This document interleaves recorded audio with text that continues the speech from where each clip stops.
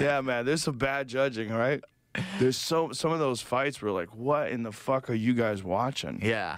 Yeah. To get back to the Paddy fight, I'm like, Yeah. I'm getting tagged in all the videos with you, and we're looking at each other. We're both looking at each other. I said to you right before I go, he got it. I go, Jared got him. Yeah. And we both agreed. And then I looked at you like, what the fuck? That didn't make any sense. I thought it was 2-1. Yeah, for sure. And then I'm rewatching it. I'm like, I'll go back and I rewatch it, and I'm sitting there like, I still give it to Jared, and it's like no bias involved. Obviously, there may be, but I'm like, but just objectively. Just stats. Yeah. Like, just you're stats. looking at the stats. He outstruck him 21 to like 16 in the first round, and he took him down, and all the judges gave still the first round to Paddy. And I'm like, it didn't make any sense. And he caught him clean with that left hook. He was landing that left hook on a regular basis. All day. Very clean. Yeah, he got fucked, and that's unfortunate. You know, I don't like when someone gets by just because they're famous and they have this big personality and everybody loves them.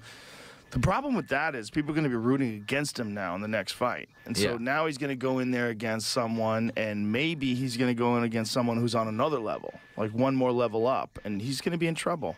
Yeah, and for a guy like him, I just don't think that he really wants it that bad. If you're going out of camp and you're getting up to 200 pounds, 210, and you're getting that big, you're not in the training room. For me, I'm in the practice room all day. I don't care if I have a fight or not a fight. And it's just building skills in between fights.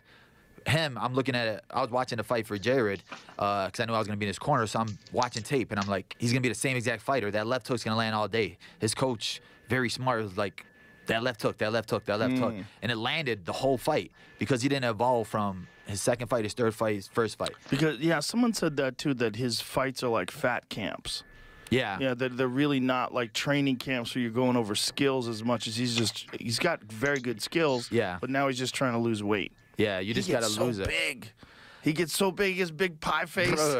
And I mean, you can make a show about it and like play that whole game like it's a fad for you, but like in general, it's not good for your health. Right. And if you're training with that much extra weight on you, that's when little injuries happen. And he's going into surgery now, so I'm wondering if that played a part into it. What's he going to surgery for? I don't know. They said he's not going to be on the March card because he has surgery, the London card. No shit. Yeah. So see what Paddy Pimblett is getting surgery on.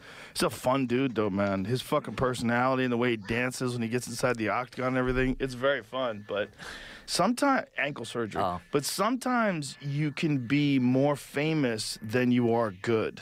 Yeah. And that's a real problem when you run up against a Justin Gaethje or some fucking assassin. Yeah. You know? And that's what I feel. Like, he has to level up from Jared. So leveling up from Jared, I think, is probably like top 15. Oh, he had a partial tear of his ligaments in his ankle. Or something like that. It says a grade 2 injury to the ankle. Rehabilitation. Pemblett's doctor disagreed with the UFC lightweight.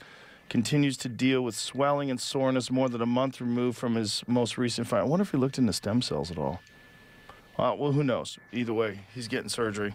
Yeah.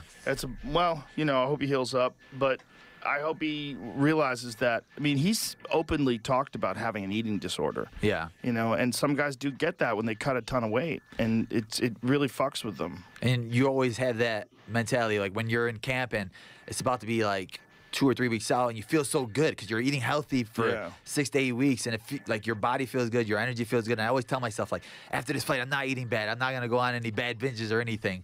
But it's like right after you win, you're like, I don't care no more. Like, I'm eating whatever I want. And, you're like, I'll make up for it. But it only has to be, for me, I only give myself a week. If you go past 1 week, you go to 2 to 3 to 4 weeks. That week must be glorious, though. Man, it's like heaven. And especially if you're winning. And for me, I was like, I was flying back from Dubai.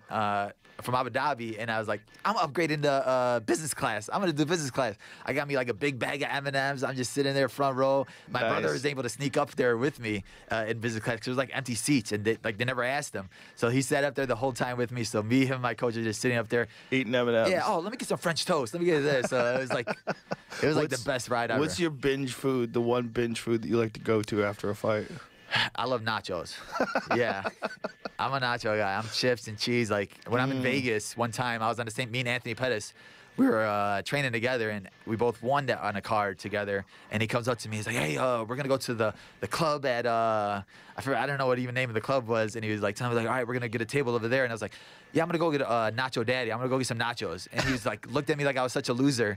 And my coach was like, "Bro, you're such a lame." And I was like, "Cause I don't drink or party or anything, but my family's always at all the fights with me, so my best time is celebrating with them, going to eat with them." So he's looking at me like, "You're a lame, man." And I was like, "Bro, let's go eat." And he's like, "All right, man, let's go together." So, well, so you're probably adding time to your career by not drinking. You're probably adding time to your career. Yeah. You know, look, drinking's fun.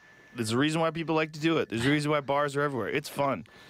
But the reality is, it's fucking terrible for you. And if you're a professional athlete and you're in this world of professional athleticism that has very little room for error, which is what you're in. I mean, you're in the hardest fucking sport, I think, in the world. And if you can maximize your recovery and maximize your health and maximize your vitality by not drinking alcohol, I would tell people to do it. I mean, maybe a glass of wine here and there, a little glass of whiskey, no big deal. But guys who get drunk, guys who really like to party and drink, man, you are fucking chipping away at your health. Yeah. There's no ifs, ands, or buts about it. Yeah, I mean, I know a lot of guys that do it, and then they'll come into the practice room on Monday or hungover or something. And you're not really getting as much out of the session. No, and you get hurt. Yeah, and I've seen it happen to a lot of guys, and I tell them, like, how bad do you want it, how serious you want it, these younger fighters. Yeah. And I tell them, like, it's not an easy road. Everybody always asks me for advice. How do you get to the UFC?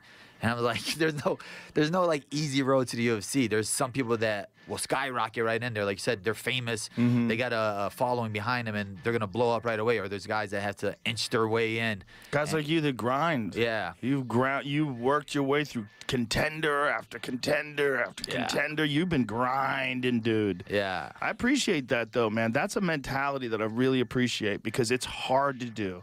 And no one has to tell you that. That's when you're not making these monumental leaps in terms of like public consciousness and being celebrated. You're steady up that fucking ladder. That's what you're doing. And that, to me, is some of the most impressive shit. Like that Sean Brady fight, that was a big fight, man. Yeah. That dude's a killer. He's a fucking killer, and you put it on him, man. You put it on him, and you pressured the shit out of him. That was a big fight. It was a big fight. Yeah, that was one of those fights where obviously I wanted to fight upward. I thought that I fought Luque, who was on a 7-fight winning streak, and he was number 5 in the world. And I beat him, and then I beat Wonderboy before that, who was number 5. And then you're going to offer me number 8. And I was sitting there like, this doesn't make any sense. Like, Hamza's still out there. Gilbert Burns is still out there. Give me those guys. And they just weren't pushing it. They were like, well, we'll give you him. We'll give you Brady. And I was like, honestly, I don't care. Why do you think they weren't? I mean, who's Gilbert fighting this weekend? He's fighting Magny. That's right. That's a good fight. But it's a good showcase for Gilbert in Brazil. You know? And not that Magny's an easy fight. He's a very good fighter.